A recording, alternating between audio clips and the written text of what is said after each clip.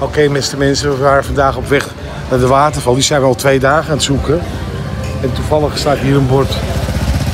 We know where the waterfall is. Dus dat is eigenlijk de reden dat we hier naar binnen gingen. Nou, het is eigenlijk een beetje ook ongelooflijk.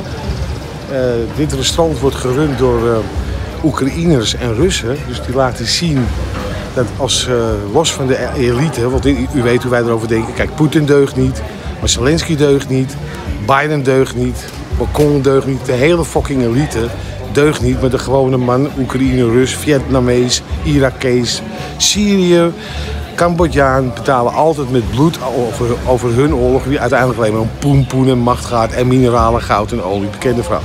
Maar goed, dit restaurant wordt dus gerund, dat is echt heel apart in deze tijd, door Russen en Oekraïners samen.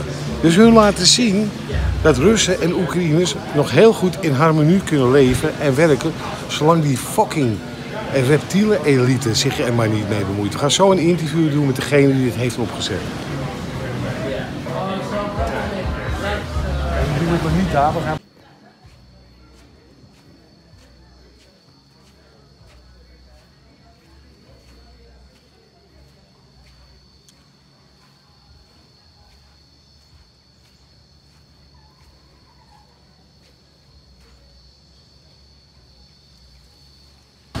A small room with a fan and with an amazing sea view. It's cost about $35 per night, and the aircon and a hot shower bungalow, it's about $55 per night. Yeah.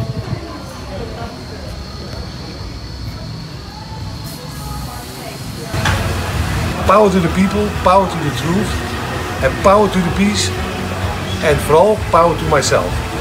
Toevallig komen we hier in dit plaatsje, kijk maar naar de intro. En we willen de weg vragen naar de waterval, die we al 2 dagen niet kunnen vinden. En ja, daar stond ik een beetje versteld van. De eigenaar hiervan is Russisch. Nou ja, dat is op zich niks bijzonders.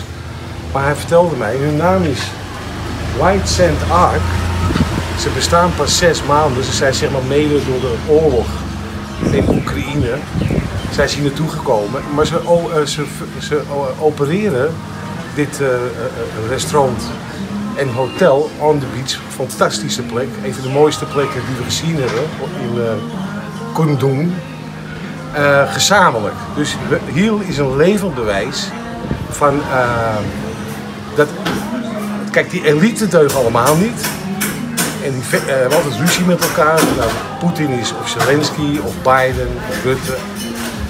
Maar de gewone man betaalt de prijs en hitsen de 2 volkeren altijd tegen elkaar op.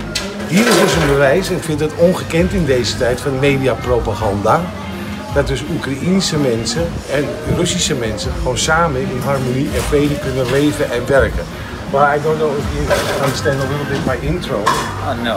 But I explained in short what you told me.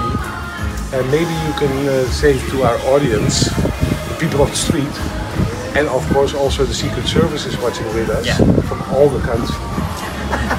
What is the reason you came in and what is your name? Oh yeah, please tell me you also was in St. Petersburg. Yes. In Dutch, please. Goedenavond meneer. It's just only some words what I know in English. We do it. Yeah.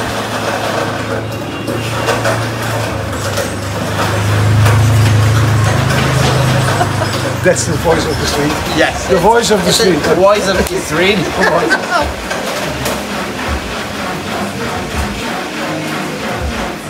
Okay.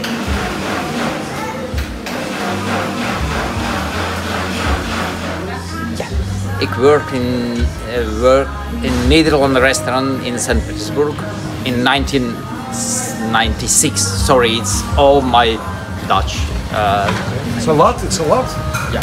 Very good. When you study Dutch, dank u wel. So, we opened this restaurant in February. It's a hard time of Russia and Ukraine. We went from Russia, and I asked on Facebook about my friends, all my friends from Ukraine, from Russia, to come, to live, to work here. As community. Yeah. It's also a community. Because I'm half Ukrainian and half Georgian. Oh, really? But I was born in Azerbaijan. Oh my God. And I live in Moscow and St. Petersburg. Who I am? Yeah. I'm What's Russian. your nationality? Yes. And half of our staff is from Russia, half from Ukraine. We asked for the one old guy from Ukraine. We come without money, without nothing, without clothes, just with small bags. And now he live in our hotel. He work. He start to communicate with his friends, and now in Europe, in the United States.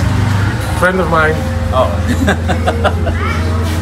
So I think that only this way can communicate, can make the past friendship between Russian and Ukraine.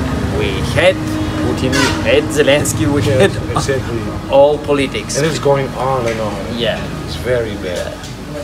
And now we live like a big family, and we ask all. We are open heart. We have the room. We have the job for I think it's amazing. I really think it's amazing in this time and age, because you're the living proof. The name is really. Yes, that's why we called art. Yeah, it is an art. Yeah. In this time. Yeah. How small it can be a little start for a bigger. Yeah. Because at some point, any war ends. So the people has to start again live together.